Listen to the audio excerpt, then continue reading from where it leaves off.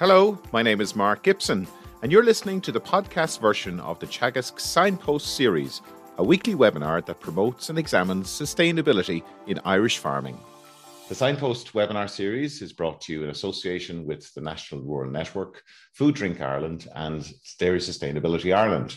So with the focus now moving to sectoral carbon budgets and the role of agriculture in reducing national emissions, today we're going to take a closer look at methane emissions from Irish dairy systems, and in particular the measurement and mitigation of the gas. And I'm delighted to be joined by Dr. Laurence Shalloo, who's a research scientist in Teagasc Moorpark, Katie Starsmore, who's a research technician with the Vista Milk Project, and Dr. Ben Lahart, who is a postdoctoral researcher with Vista Milk, also based in Moorpark. You're all very welcome to this morning's webinar. We're also joined by Pat Murphy down in Wexford. Pat is the head of the Environment Knowledge Transfer Programme in Teagasc, and Pat, you're going to be helping us with the questions afterwards. So Laurence, if I could start with you, maybe you could introduce yourself to us and tell us a bit about the work that you're doing in Moorpark. Yeah, so thanks, Mark. Laurence Shalloo, based here in Moorpark. I suppose a large part of our focus now is on sustainability. As you know, up to now, probably very much was focused on economics and systems, but sustainability now is very much the core in what we do here, whether it's from a water quality to a greenhouse gas point of view. Very good, thanks, Laurence. And Ben, if I could ask you to tell us about how you're operating within the Vista Milk Project. Yeah, so thanks, Mark. So currently we're doing experiments looking at, suppose, animal traits, the influence genetics and the potential feed additives and how they're going to influence methane emissions, and improve efficiencies within pasture-based systems at present. Great. Yeah. And what's your own background, Ben? So I'm from Kilkenny. So I did a degree in Ag Science in UCD, and I graduated in 2016. And I did a PhD, which I finished up last year here in Teagasc Moorpark. Very good, very good. I like the way you started with the Kilkenny part. Yeah. And Katie, you're very welcome, first of all, to the Signpost webinar. Could you tell us a bit about your own background? Yeah, so as you can probably tell from my accent, I am from New Zealand, and I've been here since 2019. And since I've been here, I've been measuring methane from dairy cows lactating and during the dry period as well. So my background is I grew up on a dairy farm in New Zealand and then went and did the Bachelor of Science, and then after graduating I've ended up here, so that's my story. Brilliant. And I understand you're starting a PhD as well yourself. Yeah, I've just started that, a couple months ago. Well, best of luck with that. Thank you. So Laurence, you're going to give us a few slides, some context to the situation, and then Ben and Kate are going to follow. So we'll hand over to you, Laurence. Okay, thanks, Mark. And I suppose just to acknowledge that Katie and Ben are here, but Jonathan Hearn, who is also part of this research work, is in the background, and we'll hear from him some other day. So I suppose just what I want to do here is just give a little bit of background to the story, talk a little bit about emissions, and then focus a little bit to why we are more interested in methane now than we were maybe a little bit in the past. To start off, what I want to do is just talk about ruminant agriculture and talk about what we're trying to do, what we're trying to achieve. And I suppose it's important that we contextualize, what ruminant agriculture is trying to do. So I suppose if we look at total protein efficiency, in broad terms, it's protein produced that humans can eat versus protein that's consumed by the animal. And that's probably not very useful because to a large degree, most of what the animal eats, we can't consume as humans. So, when we look at efficiency of our system, a much more useful thing to look at is net efficiency or net protein efficiency. So what that is really is human edible proteins produced by the system versus human edible proteins consumed by the animal.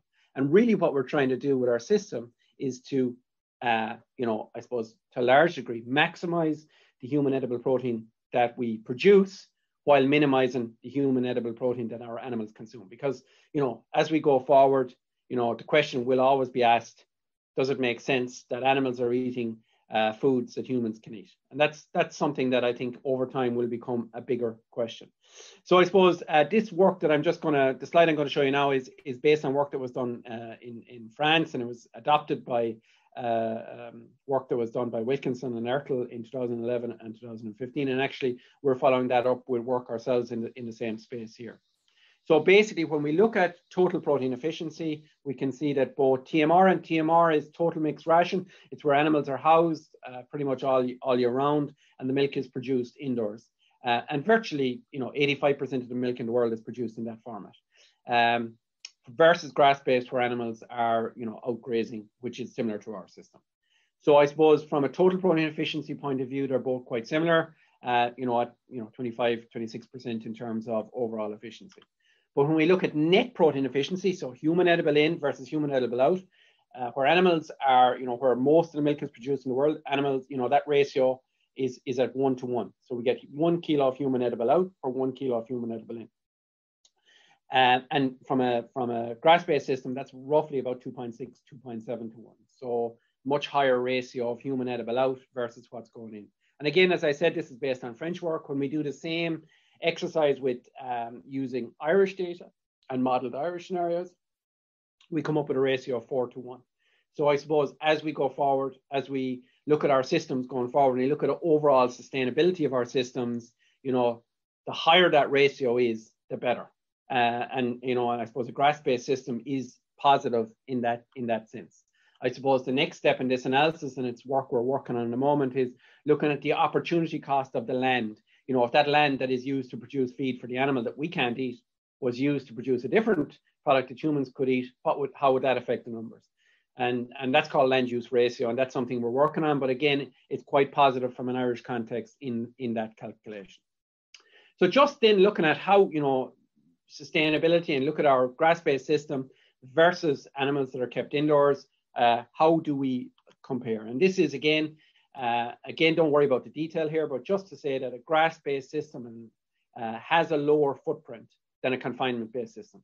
And this is based on work we did a couple of years ago, where we modeled indoor and outdoor systems. And in that, essentially, our grass-based system had a total footprint that was about 15% lower than the confinement system. Yes, the makeup of that was different. There was different proportions of enteric fermentation. The bought-in feed was a much higher proportion of the confinement system or the TMR system versus the grass-based system. So that's the first point. When we look at the overall sustainability, and we look at the relationship between, for example, greenhouse gases to profit, basically what we can show is that our farmers that are more profitable generally have a lower carbon footprint. So this is based on work we did 3 or 4 years ago, where we looked at the National Farm Survey, we modeled it, and we looked at the relationship between profit and greenhouse gases. So generally, our farmers that are more efficient have a lower carbon footprint and are more profitable. Then I suppose if we look then further and say, how do we compare against other countries in terms of our carbon footprint?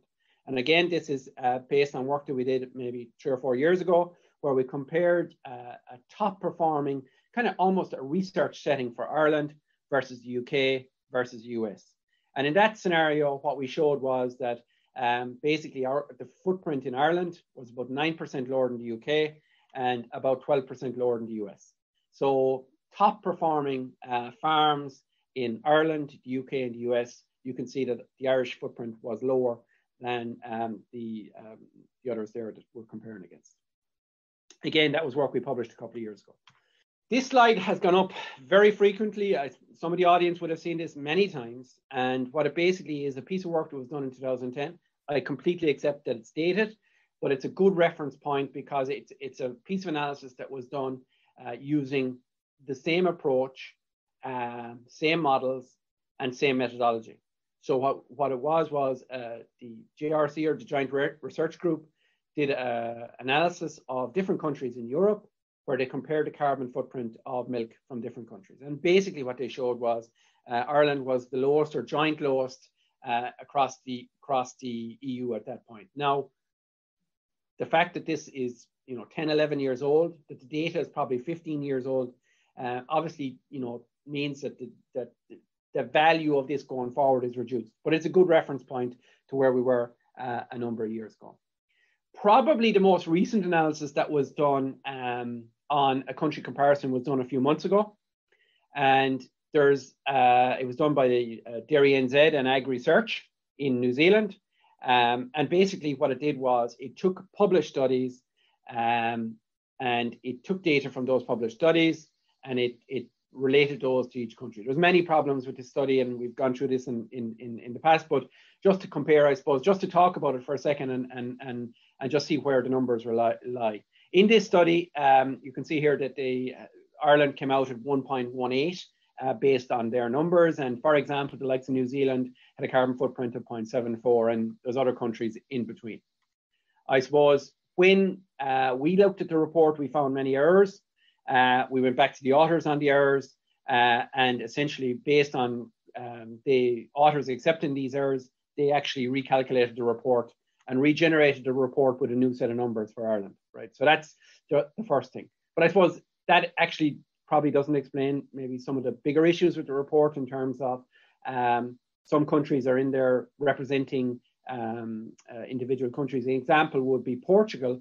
Portugal is in there at 0.86, and the data for Portugal is based on the Azores, which probably is a long way from from Portugal and is a small group of farms and so on. So just to say that point that the report, when calculated correctly, had us down at 107. I suppose there's a lot of work going on in this research from a greenhouse gas point of view over the last number of years, and particularly done in Johnstown Castle in relation to nitrous oxide and emissions from urine, from dung, and from fertilizer. And we've put all those, I suppose, into our carbon footprint models. And when we do that, our carbon footprint model comes out with a carbon footprint of less than 1 kilo of CO2 equivalent per kilo of fat and protein corrected milk. So a substantial reduction without any change in activity data, just changing the emission factors. And these are emission factors that are now included in the national inventory. So they're very accepted. They're from published work. We can see that our carbon footprint has gone down under 1 kilo of CO2 per kilo of fat and protein corrected milk. So that brings us down to roughly around just roughly 1. So that's what our carbon footprint looks like. And I just said earlier, the New Zealand one in the report was 0.74. If we include direct land use change, so land that was converted from forestry into pasture from dairying, that brings the New Zealand figure up to 0.88. So really what we're trying to say here is that we're very close to countries like New Zealand in terms of carbon footprint based on published work. Most of the other studies in this report I would to a certain degree discount because it's not a similar methodology or it's not a similar calculation process. So I suppose just to say that we're quite similar to New Zealand in terms of our overall footprint. The question is, where do we go from here? And I suppose this is just to paint a picture of where we're going to go. I suppose we're roughly at 1 kilo of CO2 equivalent now. The inclusion of protected urea, and this has been covered many times in this forum, would bring us down to roughly 0.92 in terms of carbon footprint. The inclusion of protected urea as well as lower crude protein concentrate. And the lower crude protein concentrate has a direct impact on the land use change. So less soya, less land use change, less feed coming in from South America obviously has a strong impact on the carbon footprint to bring us back down to roughly 0.85. Better performance, higher performance that we expect to get over time would bring us to roughly 0.8. And the inclusion of carbon sequestration in our numbers will bring us to a figure of 0.7. And that 0.7 just happens to be the signpost target. So the signpost target for the signpost program is to generate milk with a carbon footprint of 0.7.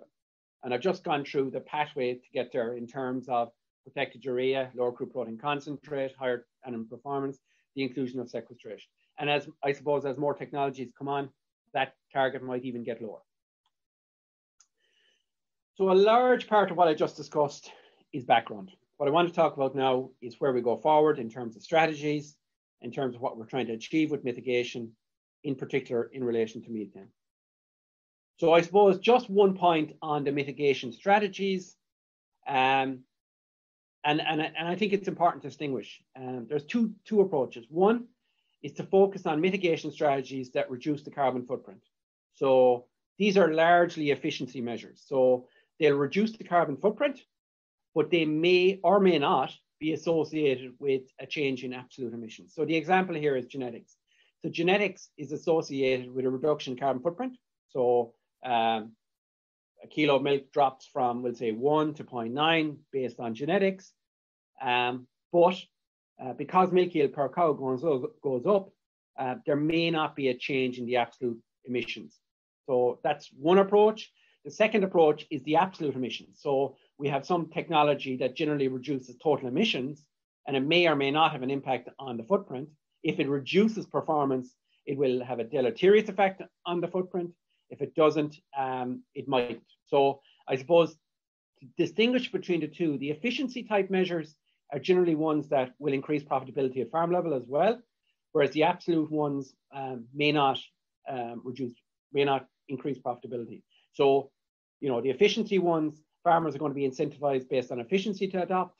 The absolute ones, we may need some other measures to encourage farmers to adopt. And I suppose really what we want to focus on is the ones that reduce both the footprint and the absolute emissions and can increase efficiency. If we focus on those, they essentially will increase profitability and will increase farmers' willingness to adopt.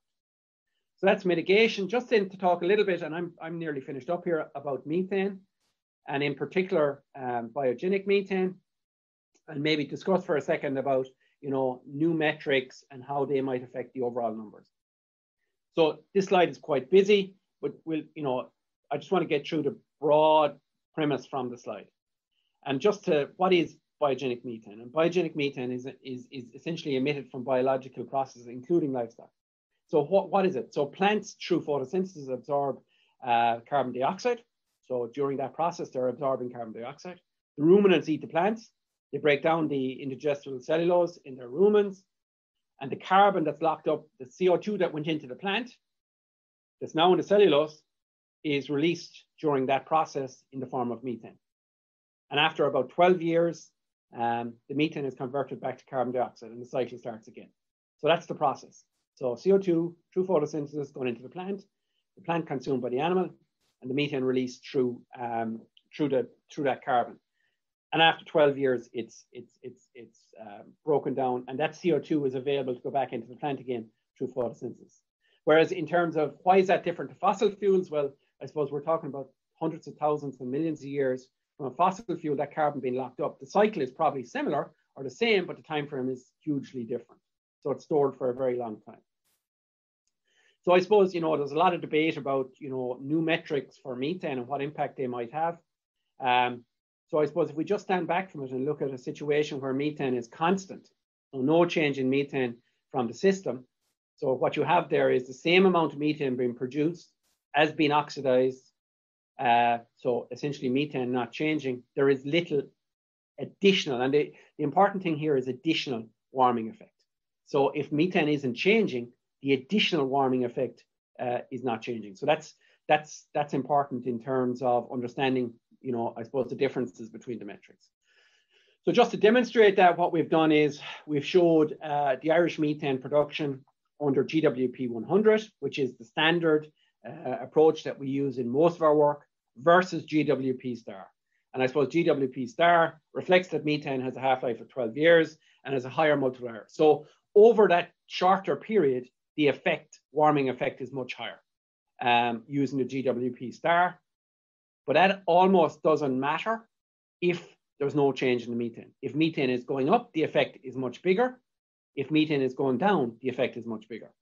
But again, if there's no change, it's almost irrelevant what the numbers are. GWP 100 is what we're used to. That gives a multiplier to methane of about 28 times CO2. So essentially the warming effect or the carbon effect is 28 times the value of CO2, whereas nitrous oxide is 265 times. So just to give a set of numbers, and again, the detail here, not important at all, just to demonstrate, these are our national inventory methane numbers from the last 20 years. And essentially what we have here is, a significant variation across years, 547,000 tons of methane in 1998 versus 518 or 519,000 tons in 2018. So significant variation across years, probably at its lowest point here in 2011. increasing since then with the increase in dairy cow numbers. And that has a direct effect on the CO2 equivalent, which is just a direct multiplier of the methane. When we look at the same exercise, and again, this is the same slide, just looking at 2018 to 2010, same slide. When we look at it using GWP star, and remember the calculation for GWP star refers back to 20 years ago. So it's a very simple calculation. It's, you know, where we are today from a methane point of view multiplied by 100 minus where we were 20 years ago multiplied by 94. So there is a small residual effect in the calculation. What this calculation shows is in the last decade, from a methane perspective, there was a cooling effect. So that's important. From a methane perspective, there was a cooling effect in the last decade. And since 2017, we've just started to go into positive terms. And that really means is that, you know, it's only in 2017, 2018 that the methane numbers has started to increase beyond where they were 20 years previous in the overall calculations. So just look forward then and look, you know, what does that mean for the overall numbers and how does that, you know, multiply up? So what I've just shown here is a situation where we have 2010 to 2030 in terms of, you know, our standard GWP 100, which we normally use to calculate the emissions. And we can see here that with a 1% increase from 2018, we're having a slight increase over time, going from maybe 13.5 million tons up to maybe 14 million tons in terms of our CO2 equivalent over that period of time. With GWP star, with a 1% increase, and this is what I talked about earlier in terms of we're just starting going into the positive territory now, with a 1% increase in emissions in methane per year, what essentially we're showing here is that actually there is very little difference between GWP and GWP star by 2030. So, you know, with a 1% increase in methane, the increases goes quite close up to GWP 100 from a methane perspective. If we have a static situation from methane, what we're looking at here is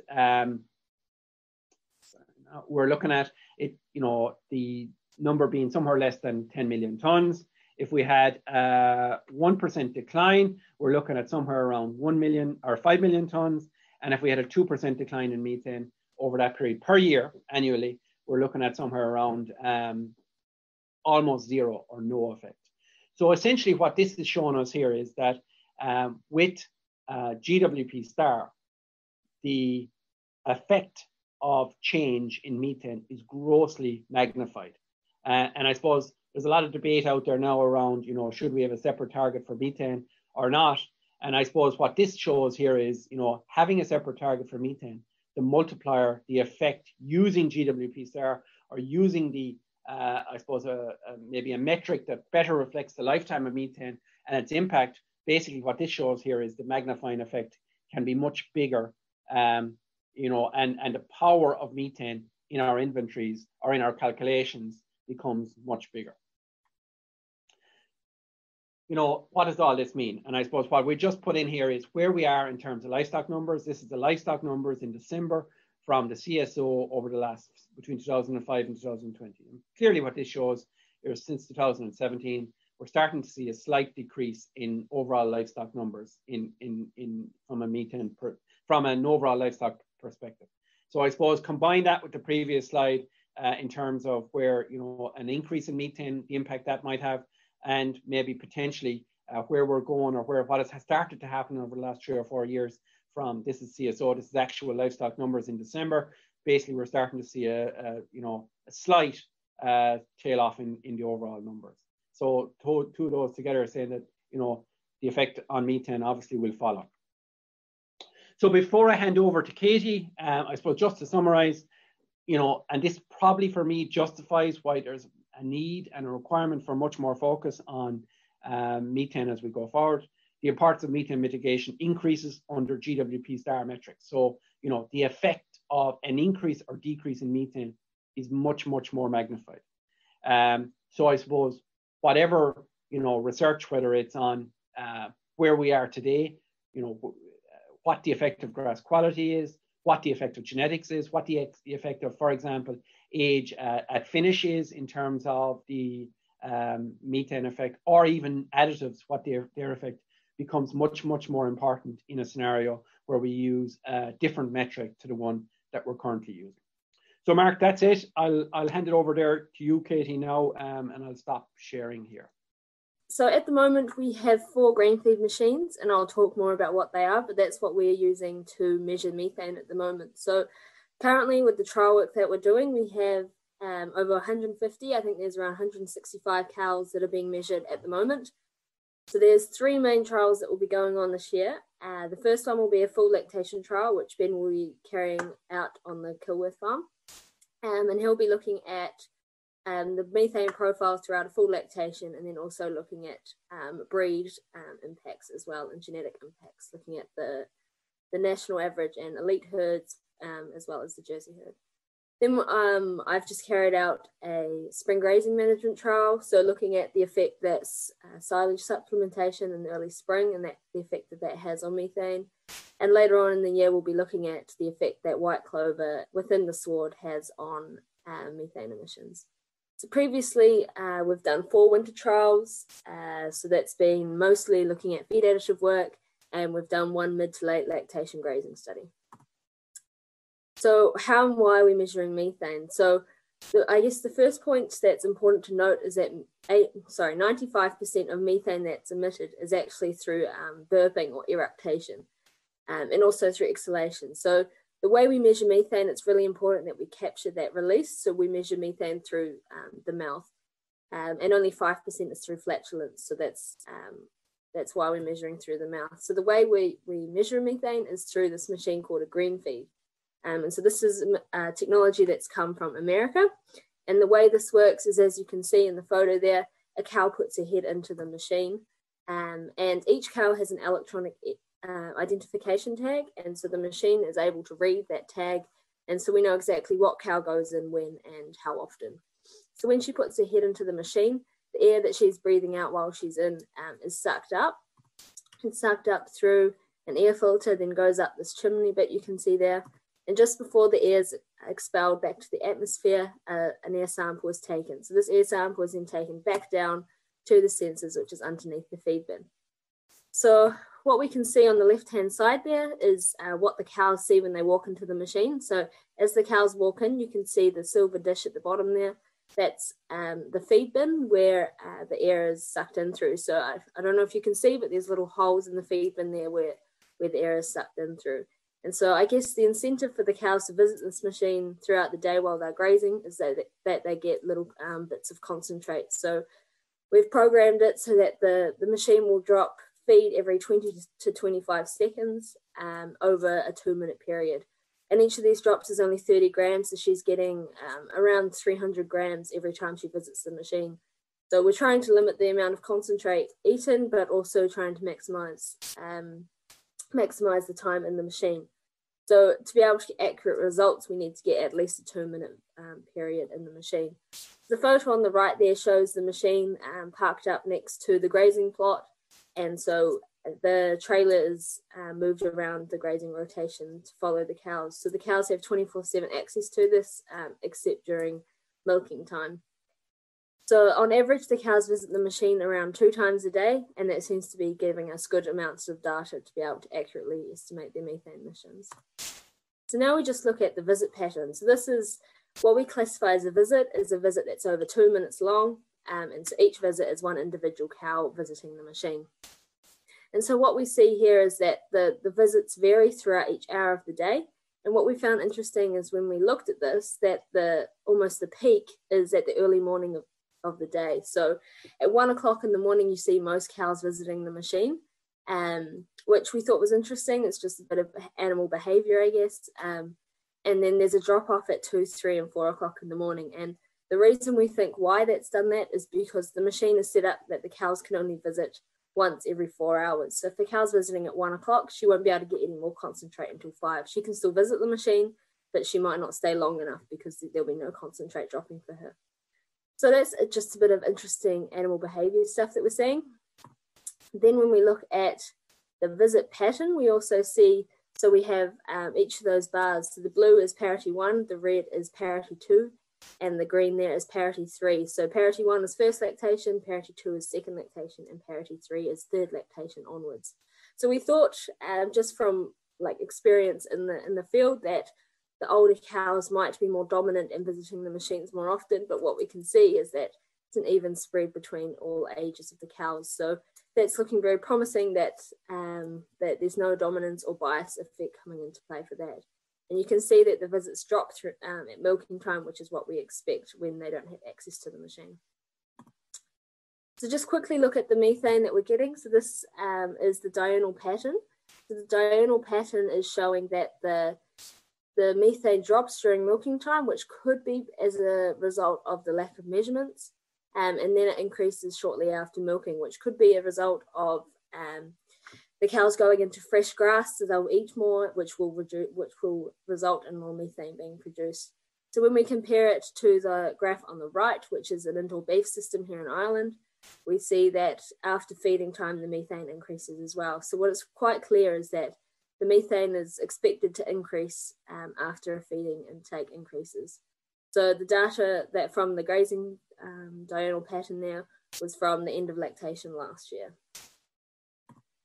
So now we'll just look into the research areas, and I'll pass you on to Ben in a second, but I'll just quickly talk to you about the sward factors. So what's important to note is that when you increase grass quality, you would decrease the methane output per kilogram of dry matter eaten.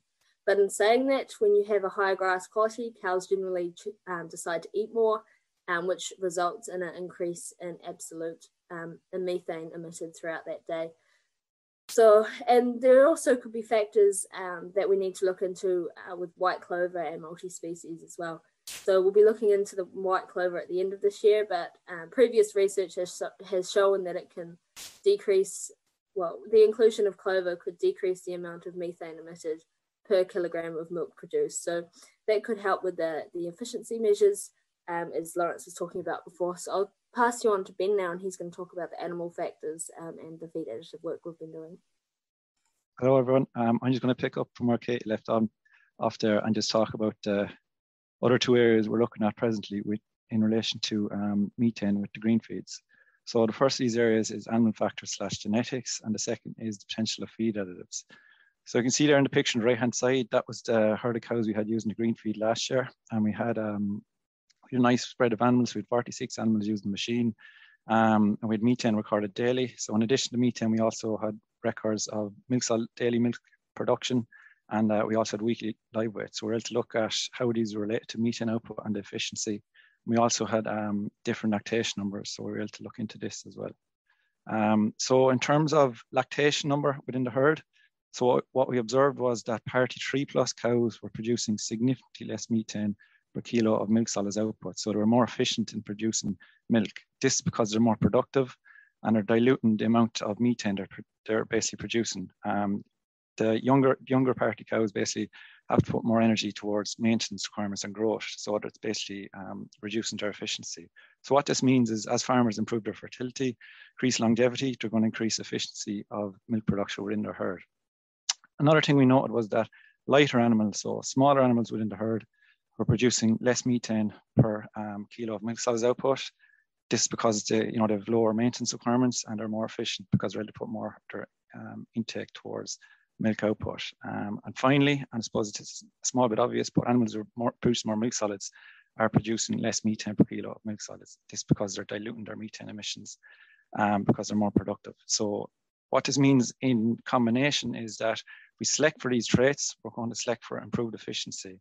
But when we think again about the economic breeding index, which we currently have in Ireland for selecting the next generation of dairy replacements, we're already selecting for these traits. We're selecting for increased milk solids output, we're selecting for better fertility, and we're selecting for lower live weight through the maintenance of index. So we're already selecting for increased efficiency within our herds through DBI.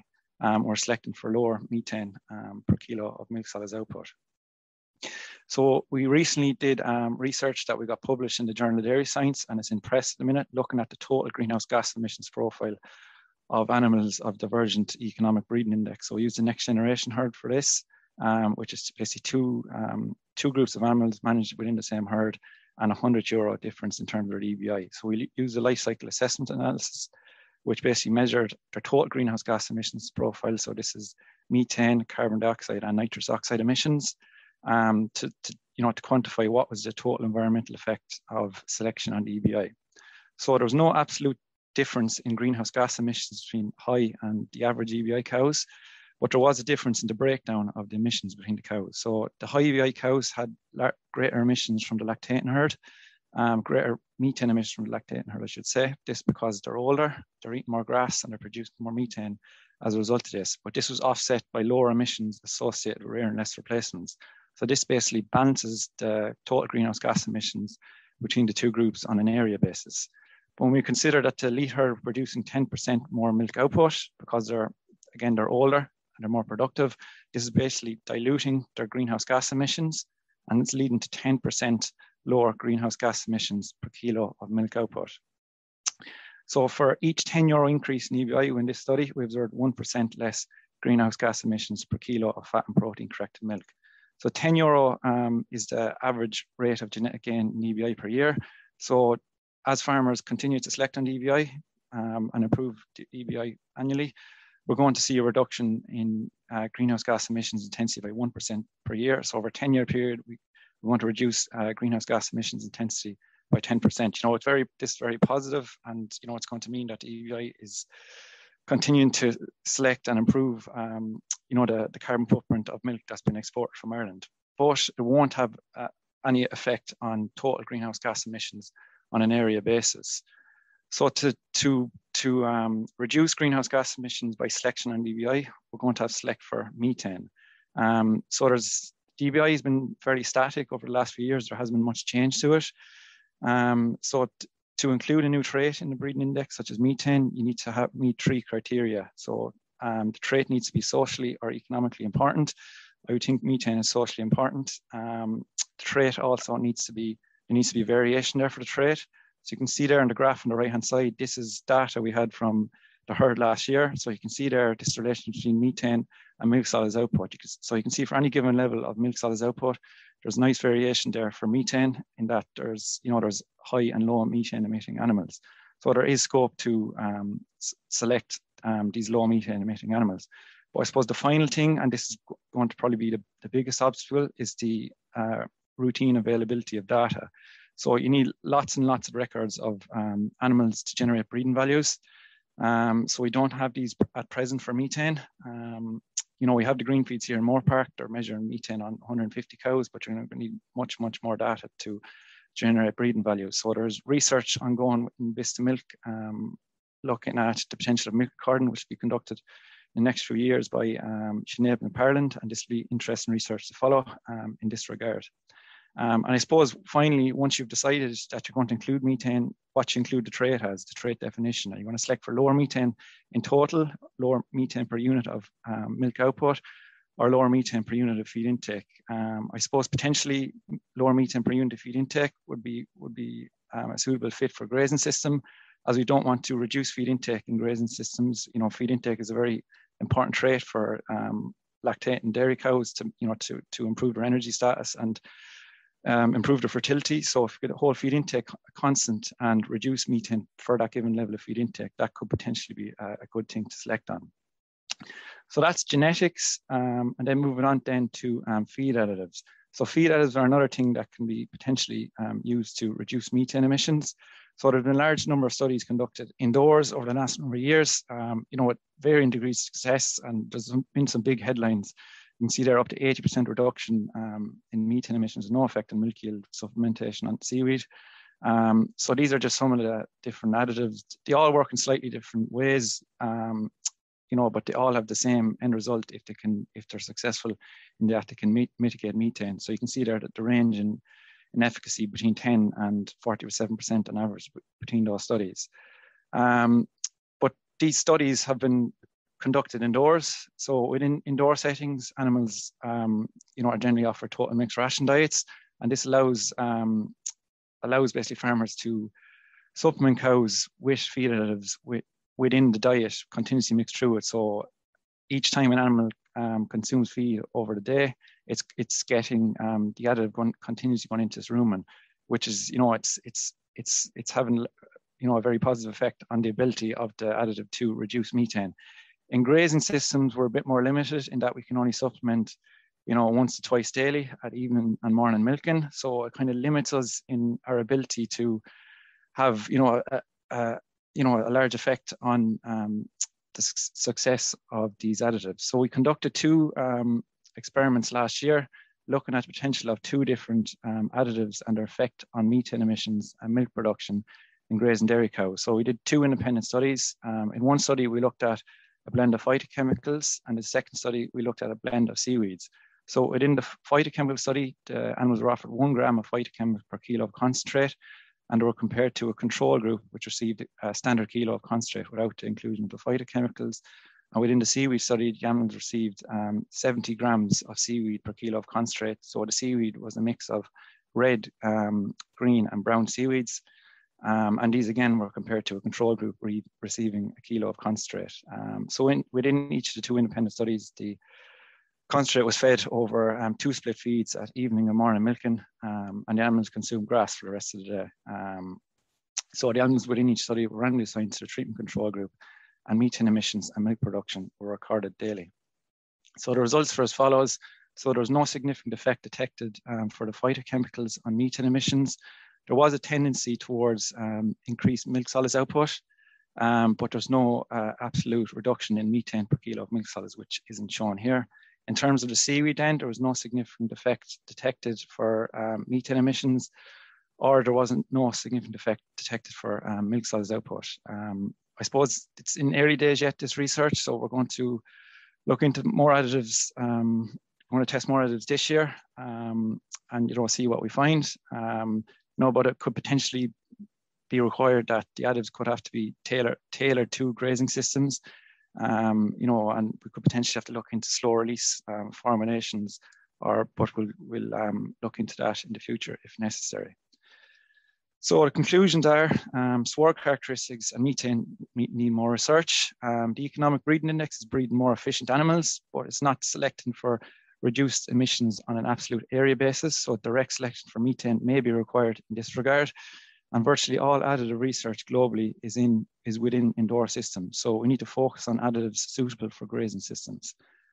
So that's it. And if you have questions, fire away. And if anyone wants to find out any more information, you can contact me directly at the email address provided there. That's great, Ben. Thank you very much. Katie and Laurence, thank you too for your presentations.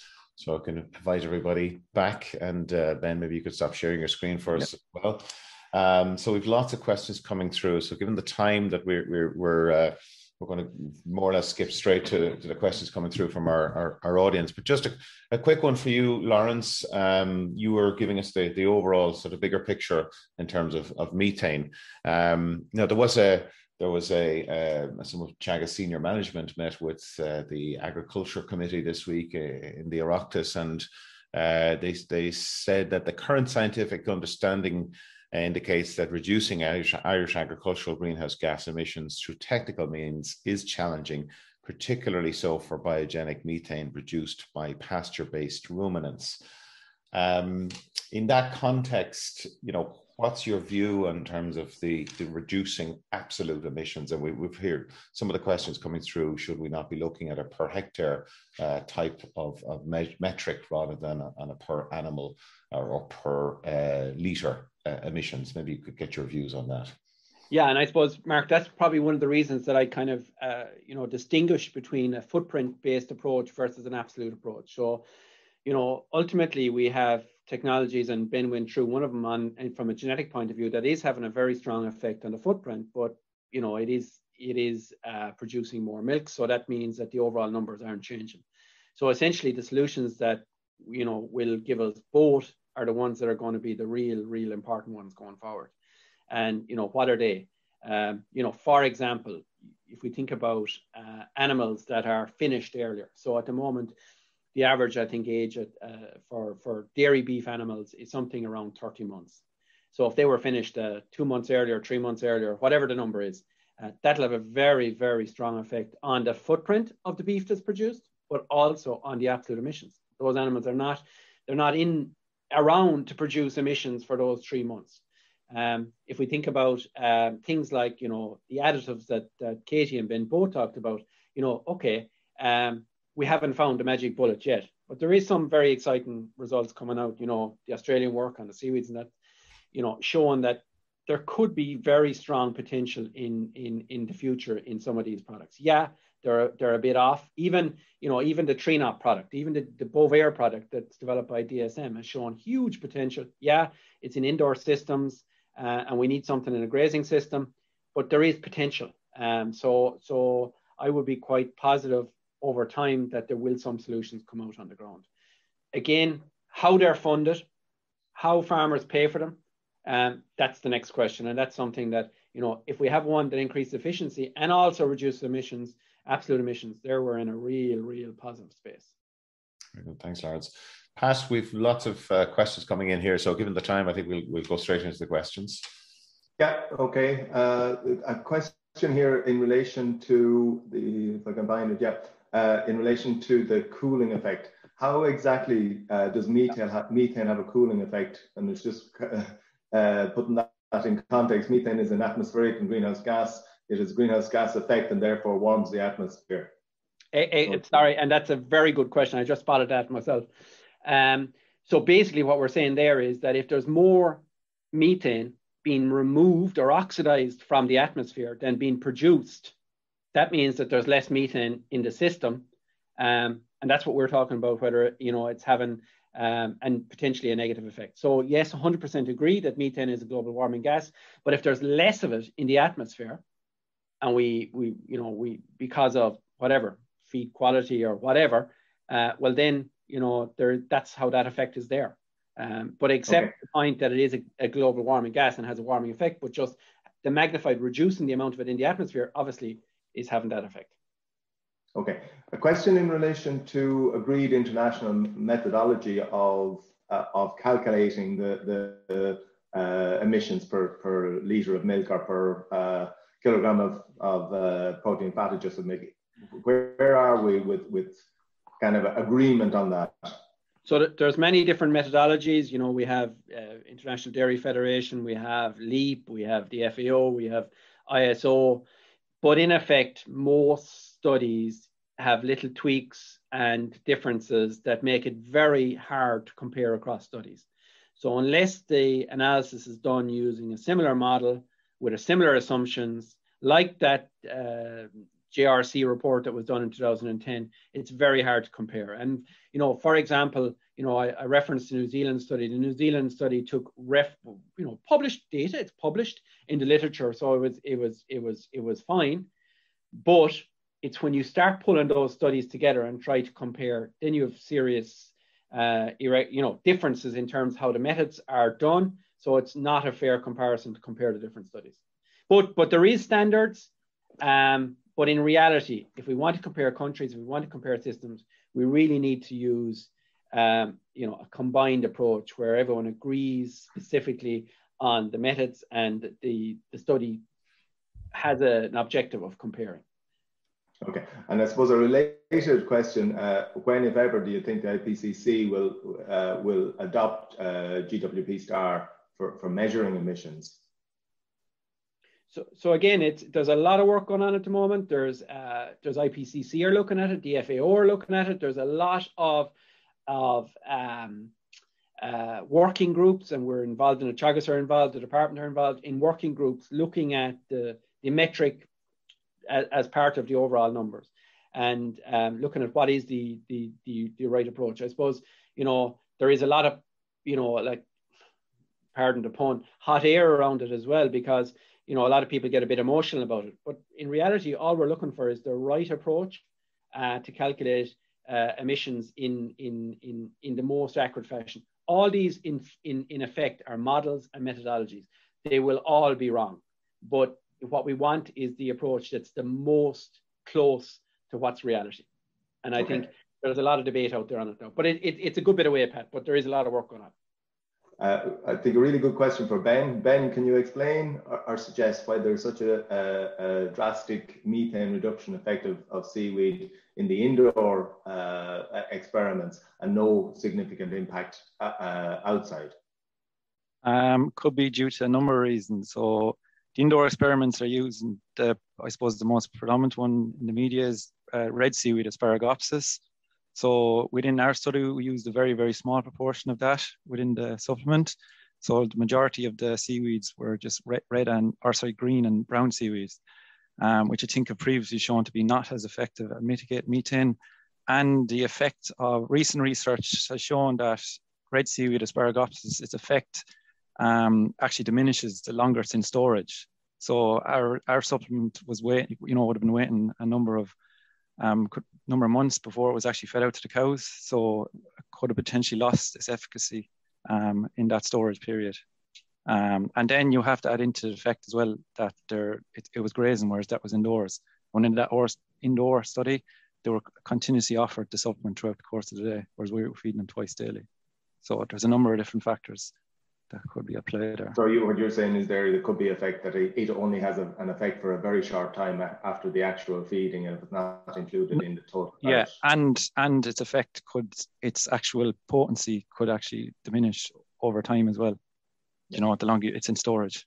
You know, which makes it difficult, because if we do find one that, if we do feed red seaweed, you know, and we can't farm it in Ireland, the actual logistics of moving from one side of the world to the other, like, it's going to be very, very difficult.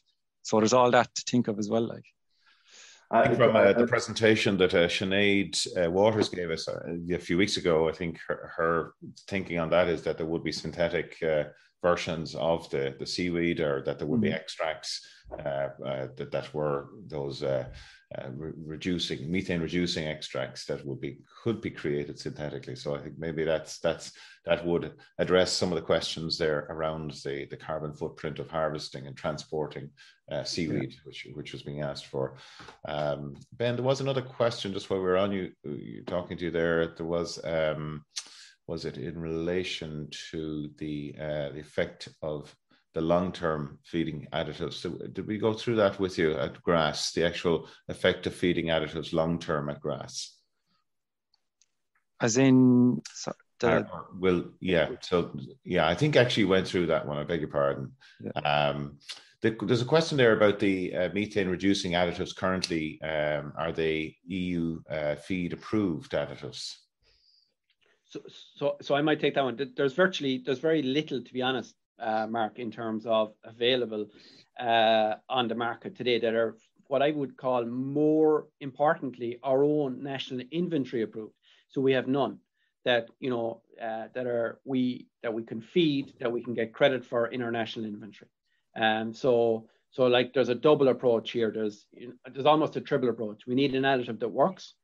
We need to be able to get it into the inventory, and then obviously it needs to be approved at an EU level as a feed additive. And there's a whole set of prongs to that that have to go through different stages to get use. Any plans to look at a methane vaccine similar to the research that's taking place in New Zealand? Not at the moment. Okay. Pat, anything else coming through for?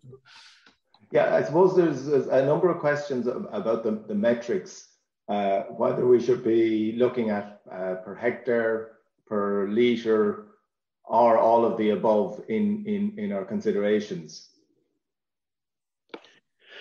So and we do, to be honest, but I suppose if we look at the two that count, when we sell product in the market, it's the footprint on the per kilo milk solids or per kilo fat and protein corrected milk is what's of interest. And if we look at it from a national point of view, it's the total emissions that are important. And I suppose it's important to distinguish that there's a difference in methodology there. The national emissions don't account the embedded emissions that come in from other countries. So, for example, we bring in all our fertilizer. We don't include, in the national inventory, we don't include the emissions associated with that. Whereas in our own LCA that we would have presented, and with an LCA approach, you include those emissions. So, yeah, all of them are relevant. I suppose the footprint figure deals with the product. I think what the question might be getting at, by focusing on it per hectare, you're looking at the absolute emissions as a proxy. And that's something that we're looking at both, and that's why I think it was important. That's why I distinguished between the footprint and the total emissions as being two different things. Okay, there's a kind of a comment here in relation to the inclusion of the social justification in EBI also, as value starts to be put on carbon emissions, that it will be an economic justification as well. I think that's probably a comment rather than a question. Just in terms of research in relation to the long-term impact of additives, and what is the research there? Is it something that is tending to tail off and cows get used to it, or is there research indicating that some of these additives have a sustained impact? Tree knop, I suppose it's the most successful one internationally. So it's commercially called Bovair. So that's been widely researched, and it's been consistently shown across a lot of studies to reduce methane over long-term periods. So that's definitely the most promising one. But the thing about tree knop is that it needs to be in the rumen continuously. So it's very, very much suited to a TMR diet. There is research going on in New Zealand looking at developing slow release formulations. So, it does need to be tailored for pasture-based diets, but if it could be tailored, it'd be massive. But, we need to find out what the results will be from that research. It's important to say also that the asparagus studies, the red seaweed studies, the Australian studies have shown over longer periods, like 130, 140, 150 day periods, that the effect is still there. So there are additives that are working over long periods, but it's a good question because initial work on additives had shown a decline on the efficacy over time. The rumen are changed to take account, but some of the newer products are working. We have a question here in relation to the cost of these additives, and a commentary, I suppose, more than a question. But instead of putting a cost on farmers by adding feed additives to the diet, would it not be easier to adjust the sward and in the context of multi-species swards and reducing methane? I think quoting some research from Reading University here as well. Over the last number of weeks, we've heard a lot from our colleagues, John Finn and colleagues in UCD, about the role of multi-species grassland. And I suppose in general, this more, we'll call them nature-based type solutions to addressing these problems. Maybe there is a concern that we're tending towards a route of engineering rather than looking at the more nature-based solutions. How would you respond to that, Laurence? When you're in a corner and you're looking for solutions, you'll take any solution that comes, Mark. So absolutely, our plans are also to look at mixed species and its impact. There is some interesting work from the New Zealanders, and we were actually only talking to them yesterday on it in terms of the impact that potentially is there from a methane perspective. So absolutely, we will take all the solutions that can be got, and we will look at all the solutions. Just a quick comment from somebody there. They're accusing us of not following through on the vaccine question. You're saying that there's no current plans. Maybe could you elaborate on that, Laurence, just for completeness? Yeah, so we have, to be clear, crystal clear on it, we've done nothing on it from a vaccine point of view. There's huge work gone on in New Zealand over the last 20 years. Now, this is just to be crystal clear, it's the methane vaccine. But yeah, we've done nothing on it from an Irish, except for looking at the literature and look at what's coming out. And it's something that we're watching the New Zealanders on, and we talk to them regularly. And it's nothing that's on our radar at the moment. Does that answer it? Yes, I know. Thank you. Thank you for that. It's just there's a question there in relation to breeding, and you mentioned the impact of breeds and whether or not individual breeds are showing a better footprint, and potentially in relation to crossbred animals as well. So just to maybe put a little bit of detail around that for people. There's not very much research conducted on it. We are doing research this year, profiling the greenhouse gas methane emissions of the next generation herd in terms of their enteric fermentation, for actual methane emissions measured. So we have high and low EBI cows, and we have the Jersey herd as well.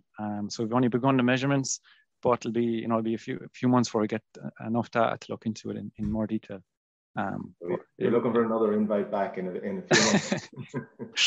I suppose that when we modelled it in the past, we've looked at it from a number of different studies. The crossbreds come out very well from a footprint point of view. So previous research has shown them in a very positive light. Okay, we're going to have to leave it there. We're over time. I don't know where that hour went. Ben, Laurence, and Katie, thank you so much for your presentation. A reminder to everybody that the presentation and recording of today will be available on our website. And also we'll have a recording available on the new Signpost Series podcast, which is available on all of the various podcast platforms.